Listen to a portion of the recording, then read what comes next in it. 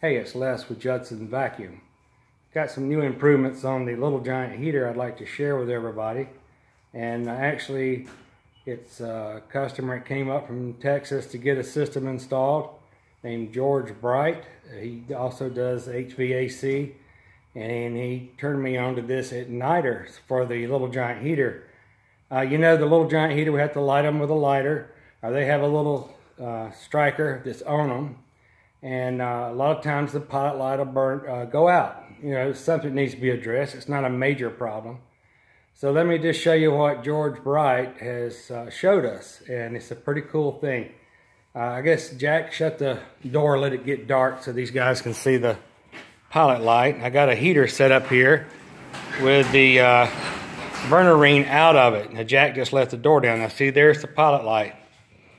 Okay, one side of the pilot light, one side is reading over on the thermocouple, which that's the safety.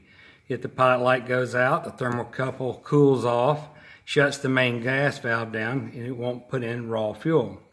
This side, the left side, actually chain reacts. It's in front of a nozzle, as you can see, and that fires the next nozzle and the next nozzle, and it just chain reacts all of it real fast. Is how it lights the heater. Now, Jack is we're gonna blow air on here, so he's got a fan. So we're gonna put a fan on it, which is way more air than will ever be in use. So put the fan down there. So he can actually blow it out by coming in.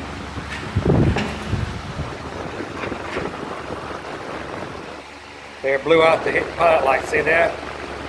Now, the thermocouple is still warm right now. And sometimes if you pull the trigger and it turns the main gas valve on and the pilot light's not lit and the thermocouple has not cooled down, which only takes about 30 seconds, it can put raw gas in there and cause it to poof. All right, now I'm going to plug in this electric device here, the silicone nitride igniter. It's electric.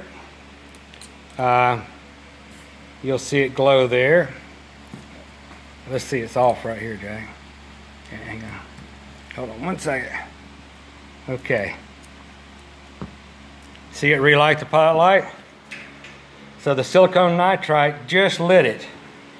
Now Jack, put it back on there and let me show you. It just glows all the time. And he's going to try to blow it out again, and it will. Now, let go, and see, it relit it. Go do it again, Jack. Blow it out.